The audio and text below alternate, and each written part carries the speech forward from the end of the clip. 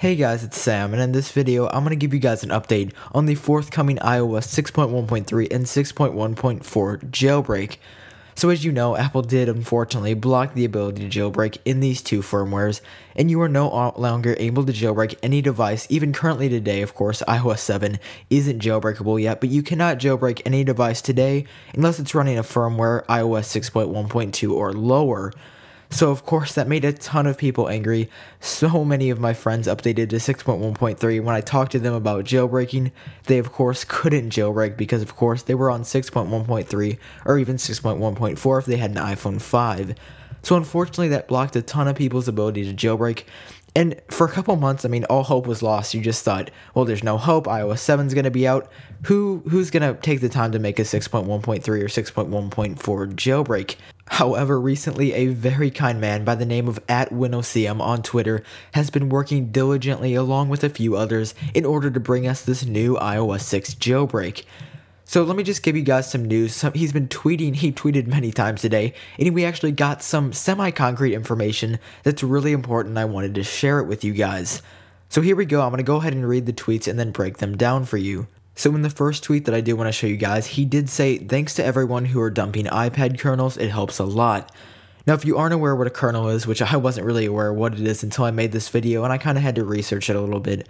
Basically, a kernel is just a certain file in a device that kind of fluctuates depending on what device you have. So for example, he wanted a bunch of different iPad dumps.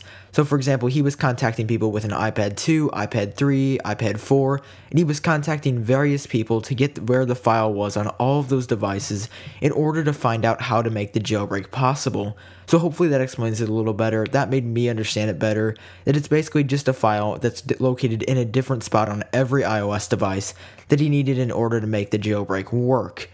So the next thing he did say was it speeds things up with the 6.1.3/.4 jailbreak a lot.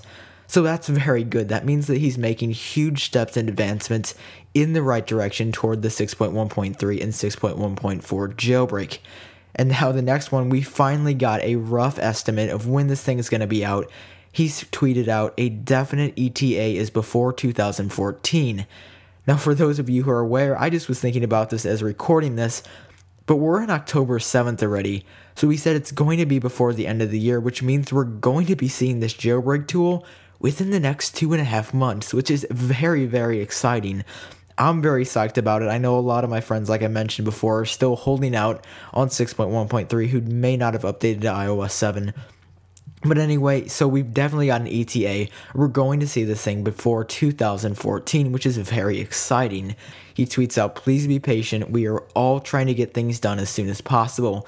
So please don't go to his Twitter and contact him, because this poor guy is bugged day and night about when this jailbreak tool is going to be released, and it will be released when it will be released. This guy's working very hard. Please be grateful for what he's doing to taking the time to help you guys out.